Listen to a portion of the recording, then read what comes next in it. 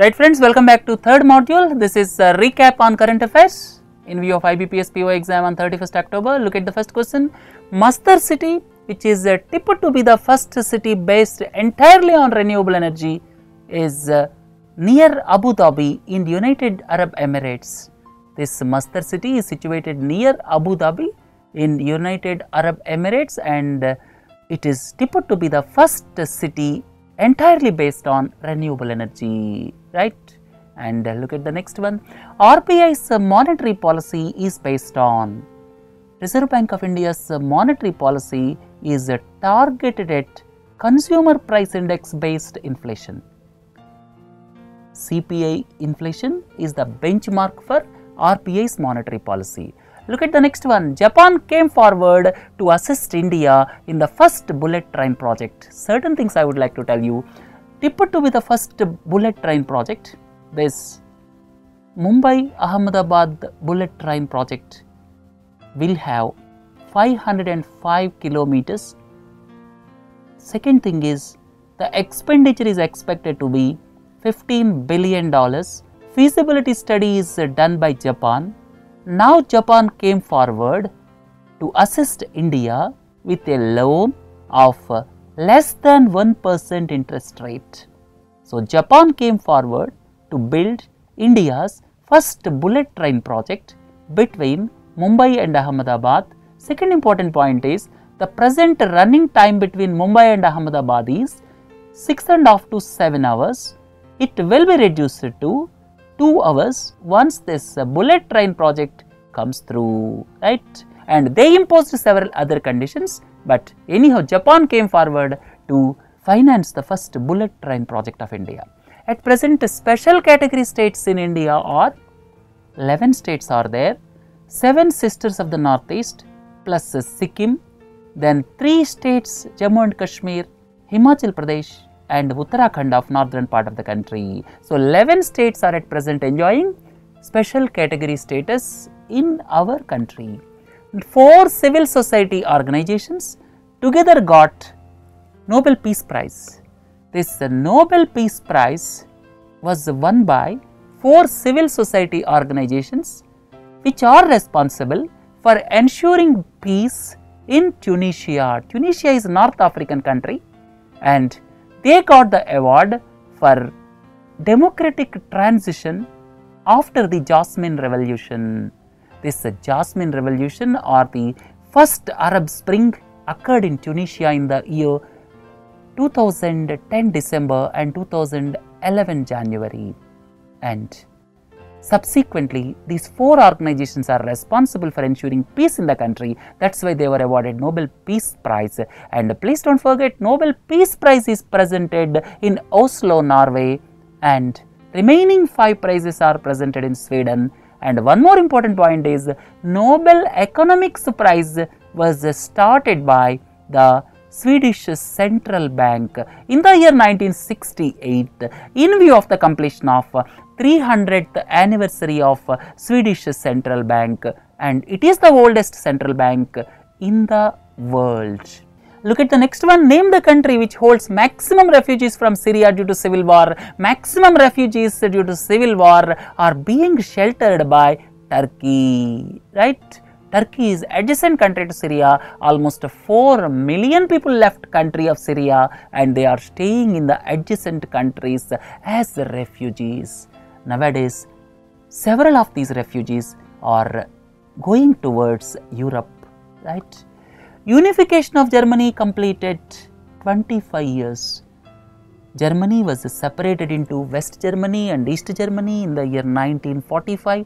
Subsequently got united on October 3, 1990, and on October 3, reunification of Germany completed 25 years. FIU is under the Ministry of Finance. FIU is Financial Intelligence Unit, which looks at suspicious financial transactions, and this is under the Ministry of Finance.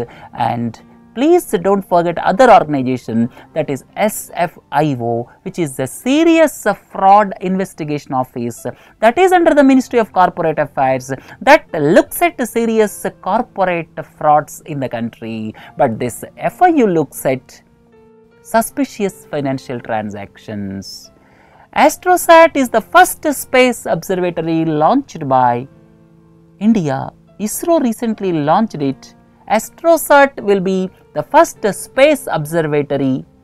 The advantage of space observatory is without atmosphere, they can view various distant stars under multi-wavelengths, right? And Hubble is one such space observatory which was launched in the year 1990 by NASA, right? So, India has got its first space observatory in the form of AstroSat.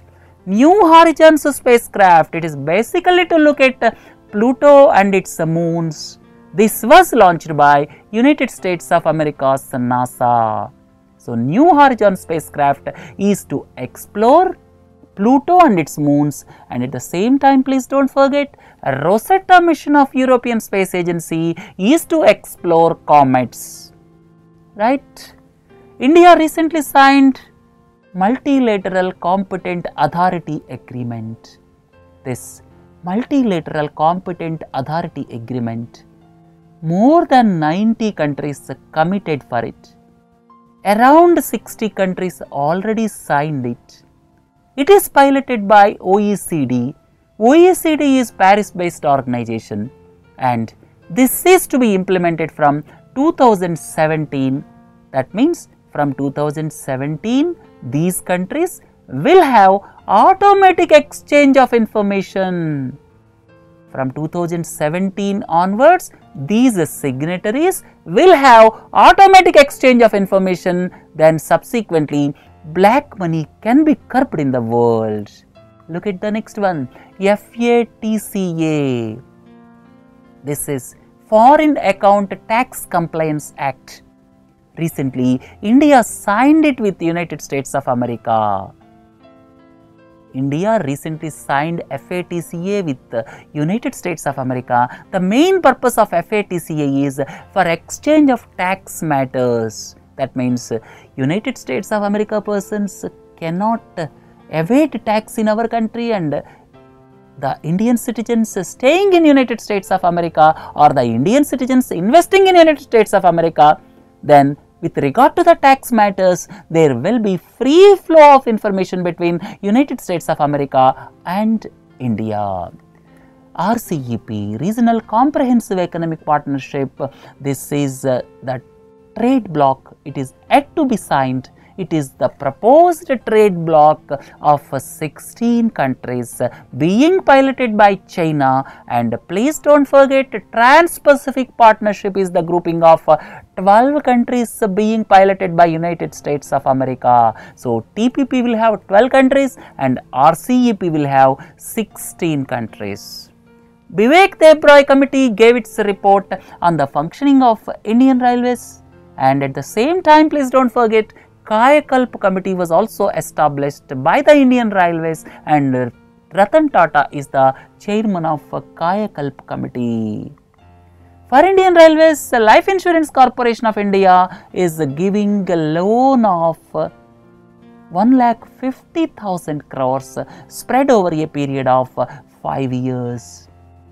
So, every year around 30,000 crores will be given by Life Insurance Corporation of India, making a total of 1,50,000 crores of rupees over the next 5 years, and the interest rate will be pegged to the interest rate on government securities. And there are several clauses like the Indian Railways need not pay for the first 5 years, that is moratorium, and other conditions are also there which you can term the loan as somewhat on softer terms. BCIM corridor is basically Bangladesh, China, India, Myanmar. It connects Kolkata in India with Kunming in China, right? Kolkata to Kunming, this is a BCIM corridor. Once this comes through, northeastern states in India will be benefited. Not only that, Bangladesh, Myanmar will also be benefited a lot, right? Tapi pipeline connects Turkmenistan with India, passes through Afghanistan and Pakistan, somehow it is not taking off on the expected lines. Motor vehicle agreement was signed recently. 4 of the 8 SAARC countries were signatories to this motor vehicle agreement. The 4 countries are Bhutan, Nepal, Bangladesh and India. India, Nepal, Bhutan and Bangladesh, these 4 countries signed the motor vehicle agreement, and once this comes through, probably within a year, then you can travel across the 4 countries, right? 3rd India-Africa Forum Summit. This is taking place in the capital of India, that is New Delhi. This is the 3rd India-Africa Forum Summit. 54 countries are participating. The second point is this is the 3rd summit. First summit was held in New Delhi in 2008. Second one is held in Addis Ababa in 2011. This is the 3rd summit, and 2 countries, UAE and Singapore, are going to be the observers of this. 54 African countries are participating, and most of them are headed by the prime ministers or presidents. There are 17 SDGs, Sustainable Development Goals, and 169 associated targets, and these are going to be implemented from 1st January 2016 over a period of 15 years up to 2030. 7th BRICS Summit was held in Ufa, Russia, and look at the next one. For house loans of rupees 20 lakh to 30 lakh range, loan to value ratio was raised to 90%. So, for house loans up to 30 lakhs of rupees, banks can give house loans up to 90% of the value. And if the loan is more than 30 lakhs up to 75 lakhs, then banks can give 80% of the value of the house, that is LTV is 80%. And if the loan is more than 75 lakh value, LTV ratio will be 75%. And please don't forget, up to 30 lakhs, LTV is 90%. That means you will get 90% of the value of the house as a loan from banks. From January 2015 to October 2015, Reserve Bank of India altogether 4 times reduced repo rate by 125 basis points or 1.25%, and at present the repo rate stands at 6.75%, reverse repo at 5.75%. In Ease of Doing Business Index 2015, India stands at 142nd position, whereas Singapore is at the topmost position. Jaitapur nuclear power plant is going to come up in the west coast of Maharashtra, and this will be constructed with the assistance of France. And at the same time, please don't forget, Kudankulam nuclear power station is being constructed with the assistance of Russia, right? So with this, let us conclude module number 3. Please do join for module number 4. Have a nice day. Thank you.